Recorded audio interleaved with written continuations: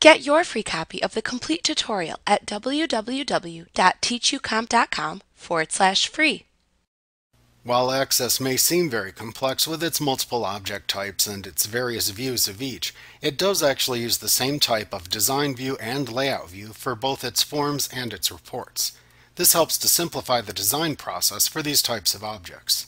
To access the form and report design view, you right-click on the name of the form or report you want to modify from the listing shown in the navigation pane, and then select the Design View command from the pop-up menu that appears.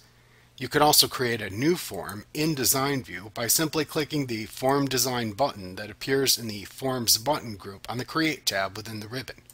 This creates a new blank form that you can modify as you desire in Design View. Like what you see? Pick up your free copy of the complete tutorial at www.teachucomp.com/free.